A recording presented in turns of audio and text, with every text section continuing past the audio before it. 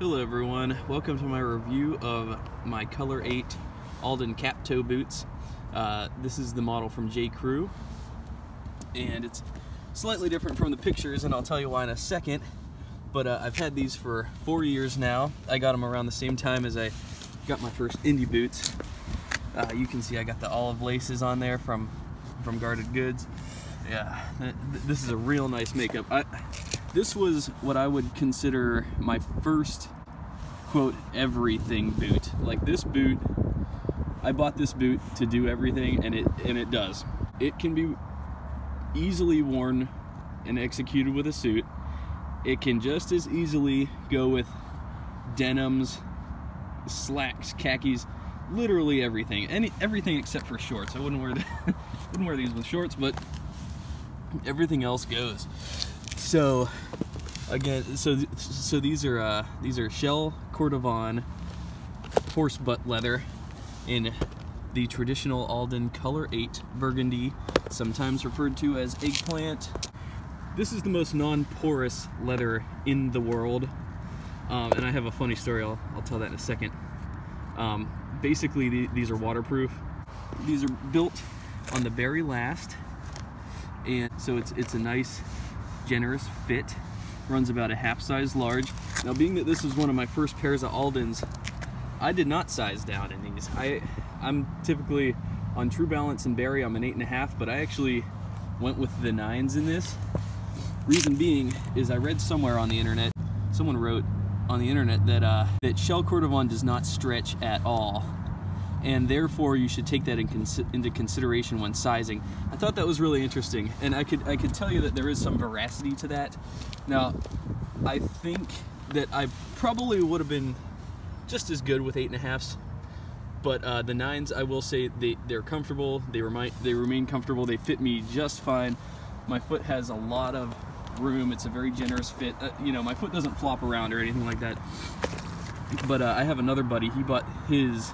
He sized a half size down in his, and he was complaining that his foot hurt right here for some reason. Now, he also owned Alden indie boots on the True Balance last, and he said, you know, his indie boots never hurt, the Chrome XL ones. They broke in really fast, but he said that his shell Cordovan Barrie last cap toes from J. Crew kind of hurt a little bit, but other than that, they were fine. So I don't know what to say in terms of sizing on shell Cordovan. It's really a subjective. It's tough because this is about a ½ inch longer than my other boots. Does not bother me, but it's just something to consider. I probably would have been best ordering an 8.5 E, like an E width, but J. Crew doesn't offer that. But anyways, I did have these modified. There is a man named Randy the Cobbler. I sent these into him, I want to say a couple years ago, and he charged me a very light fee. He did a couple different things, and I've talked about this on my Instagram, so sorry for those of you who already know this. But he antiqued my soles. These soles used to be black. And what he did is he got all the black paint off, and he put a nice dark cherry finish on there to make them more antique, to make them a little less formal looking, because, you know, just the black against this, I don't feel brings out the color very well. It's just my personal preference. I like to have an antique sole. I've always been a fan of antique soles. I've always found them very eye-catching and beautiful, and so I had him antique the soles here. I also had him replace these eyelets. These eyelets used to just be brown, and again, not eye-catching at all, just blended in very well with the boot. And if that's what you're going for, then good. But in my case, I wanted it to stand out just a little bit. So what I did was I told him, yeah, change those out for gold. I was originally going to tell him to change these out for brass, but then somebody on Style Forum messaged me.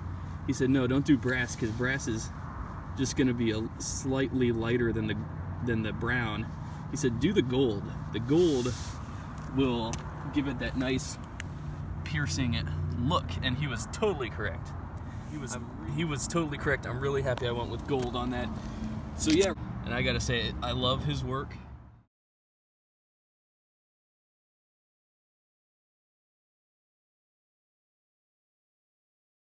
I would not entrust this job to just any cobbler.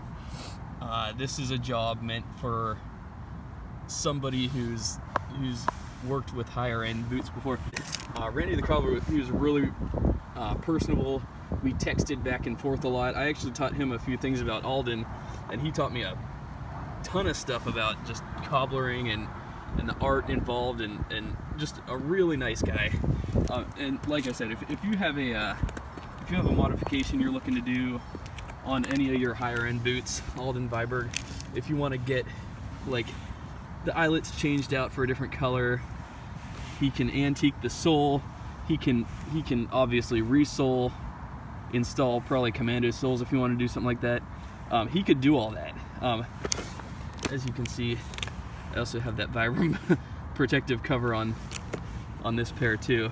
This is the pair that originally I walked on for about 1.5 years before I had this installed. And like I said, leather soles hold up just fine. They're not gonna die on you anytime quick, you know.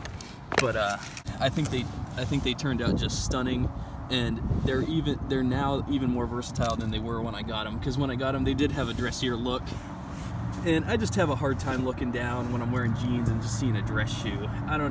That's my personal experience. I don't typically wear wingtips with like dark denims. I'm just not that.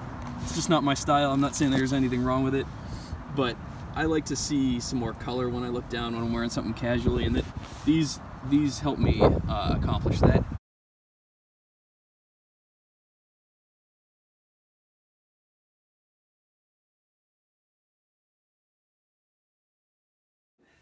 I had to get out of the cold. It's 20 degrees outside, and my hands are freezing my butt off out there.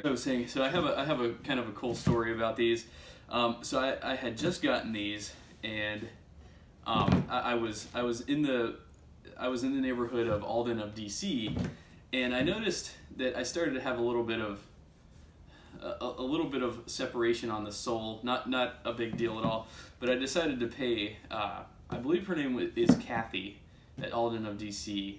Yeah, because I bought my indie boots from her, both my 403 and my 405. I bought those at the Alden of DC from her directly, and so she was really nice, really a professional lady, really believed in what she does.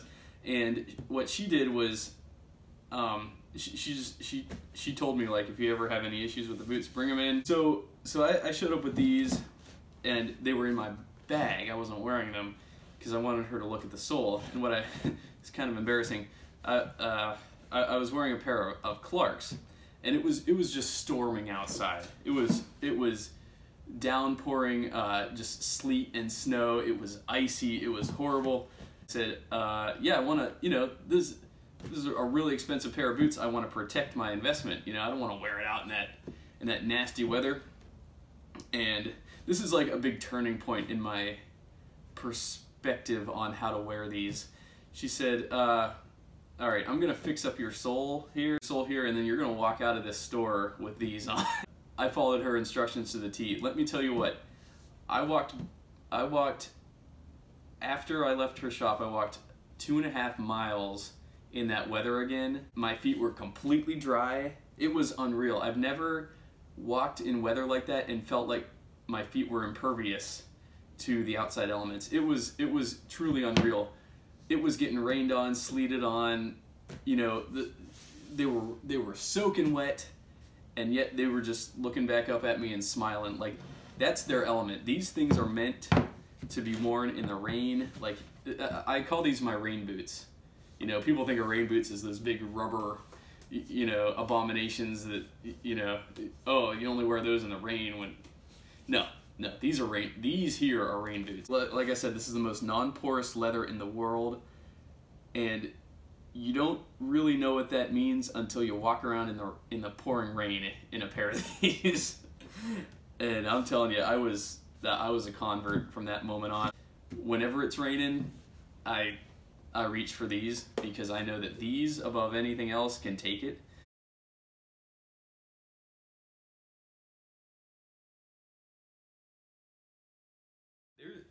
These are very durable. I mean, shell is a good description of these because these are shells. These are resistant to weather, to moisture. They're so durable, and you could and like I said, they don't stretch. They crease, but they do not stretch. These feel the same as the day I bought these.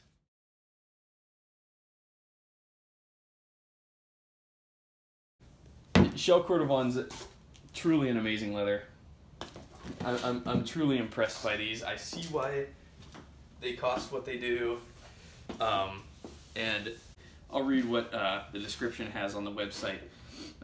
So they say this is a handcrafted masterpiece from Alden, the New England-based icon of old-school American shoemaking. It's been around since 1884.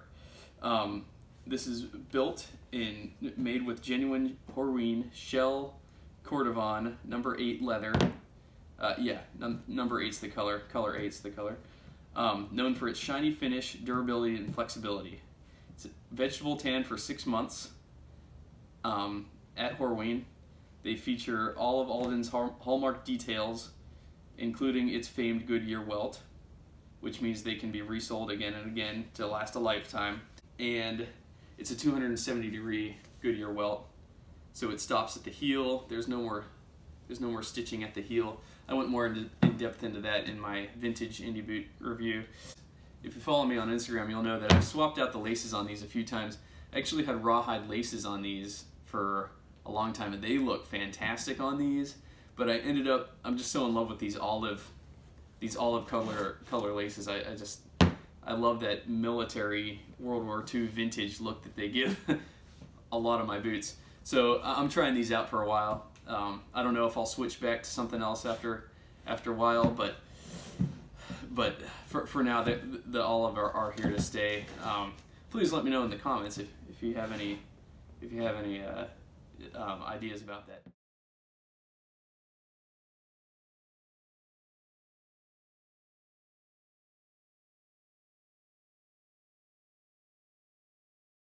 But overall, these boots do mean a lot to me. I wore these to my grandfather's funeral a couple years back.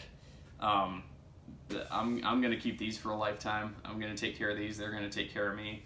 This is something. It's an investment, but dang, this is something. Even on the J. Crew website, it's got how many reviews? It has 27 reviews, and it's ranked almost a full 5 stars. I hate to say if you're gonna get one pair of boots, get these, but I will say if you're gonna get one pair of boots, get these. They are so versatile. You can see it right here. They're dressy and informal at the same time. Truly an iconic piece of footwear. And if you are gonna get one boot, and get this, I've run in these before. I've run through the woods in these before. I've played soccer in these. Done everything in these. Look how good they look. You know, show me a pair of sneakers that will look that good after that much wear. I mean, 4 years in these, going on 5, and yeah, me and these boots have a good bond, and so like I said, these are here to stay in my collection. I love my other boots, but these have a very sentimental meaning to me. So anyways, I hope you enjoyed this. I hope you found it informative. You know, be sure to follow me on Instagram if you haven't already, because you can see these from the beginning, and I'll be sure to post some pictures on this, include some of my older pictures in this video so that you can see how these have evolved over time on Instagram, and you can see my whole collection on there if you like. And I hope you enjoyed the review. I hope you found it informative. Thank you.